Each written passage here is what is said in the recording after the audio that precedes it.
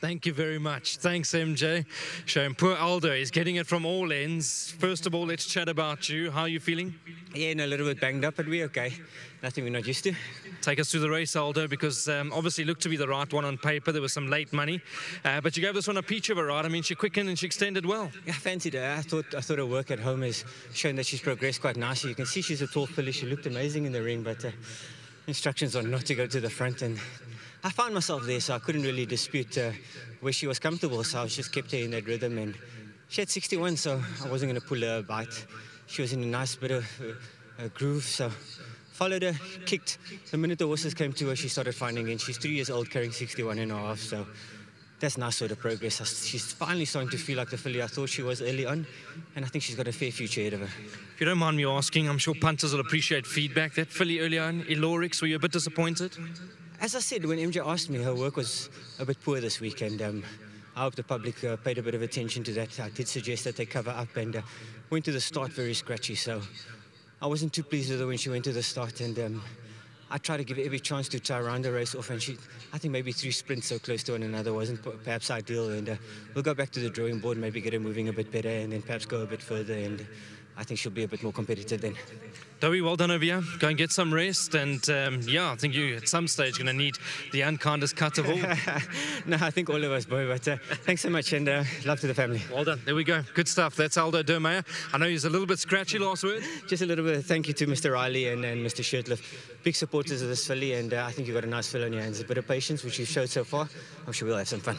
Well done, Aldo. Good stuff. Yeah, he's off. He'll go and get the massage needed, and hopefully we'll see him back on Tuesday. Yeah, at Hollywoodbets Kenilworth. Well done to Candace Bass-Robinson. Well done to all the owners involved. That's it from my side. Thanks to the punting public. Back to you, Vicky. Thank you very much, Brandon. Lovely way to round off the day for Nordic Quest, winning the daughter of Karari. Candace, well done. Thank you. Lucky last again for a change. We're back to that routine again, Vicky. At least you are in the winner's box. That's always the important thing. And the fact that Aldo's managed to ride it to victory, I think, is another positive after taking a tumble earlier today. Yeah, no shame. He had a nasty fall, so I'm glad that he's back in the irons, and thank you for getting yourself together and riding her, because there wasn't anybody else left to ride, so thank you for that, and I thought he rode her well today.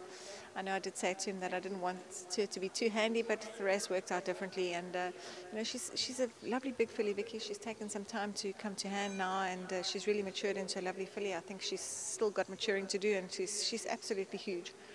So back over the sprint distances, I think, you know, she's going to be a very handy sprinter. She's got a lovely pedigree. She wasn't a very cheap filly, so I'm sure that, you know, she'll have a nice stud career ahead of her after this when she's done. But well done to Marsh and Brian and to Peter. You know, the three of them, they've been really passionate about this filly, and was always under a lot of pressure earlier on because she wasn't cheap, as I said, and I'm glad she's turned out to be, you know, what I thought she would be and what she showed us early on. Candice, well done for the win. Thank you very much. Next up, we've got both Brian Riley and Marsh Shirtliff standing in the wings. But, as Candice mentioned, she's turning out to be a very lovely, progressive type of sprinter. Yeah, she's lovely. We were just talking afterwards, and she wasn't blowing at all, which surprised me. Most horses do when they come in after a sprint like that. And I thought she won with ease. Nothing was going to catch her. Aldo positioned her beautiful, and I know that wasn't what he was going to do, but that's where he ended up. And I thought, I never felt a sweat. Normally it's a difficult finish, and you're hoping it wins, but it looked home and dry 400 meters out. So I think we got a nice filly. She's finished out of the places twice when she's run over 14 and 1600 meters, so that probably tells us the story. But anyway, delighted for Marsh and for Peter Groff, and it's lovely to have a nice filly on our hands. It is indeed, especially the sprinting types. Well done. Thank you. Marsh, lovely win for you too. Yeah, well done to my partners, Peter Groff, and to Brian, who's leaving us shortly for Australia. But hopefully he'll be back to see this filly win again, because she certainly looks like she'll win again.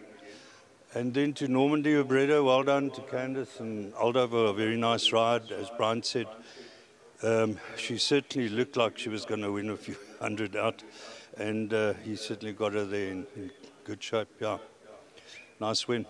And Marsh, you're having a good run, so well done. Hope that continues.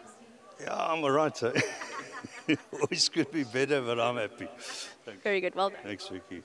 Well done. Well done to both Marsh and and Brian, as well as Peter Croft, Lammerskral stud, part of the ownership. Well done to Normandy stud, the folks' lovely family this, and a lovely win from her. Looks like a progressive sprinting filly, most certainly a filly we can watch going forward. Number 3, Nordic Quest, is your winner of the Lucky Last, as Candice mentioned. Thank you very much to all of you for joining us and for a wonderful day. Also to the production team for all they do behind the scenes. We'll see you again at Hollywoodbets Kenilworth on Tuesday, the 26th of March. See you there. It's going to be a brilliant day.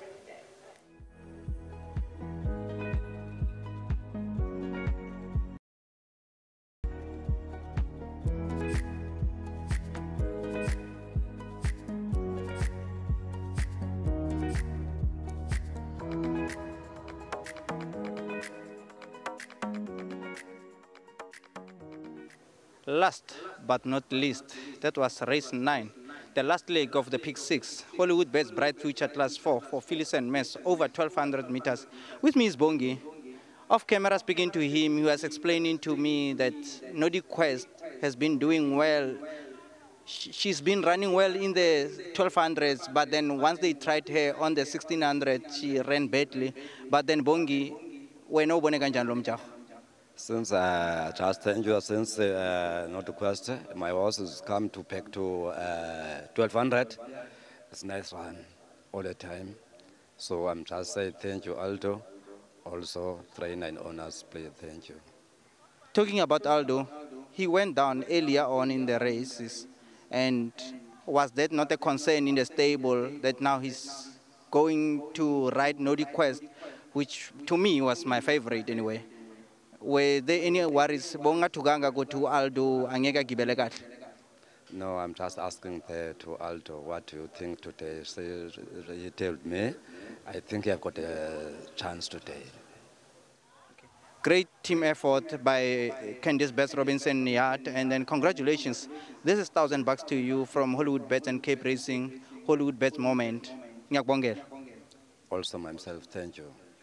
Congratulations. That was Bongi, the winning groom for NORDIC Quest on number 3 on race 9.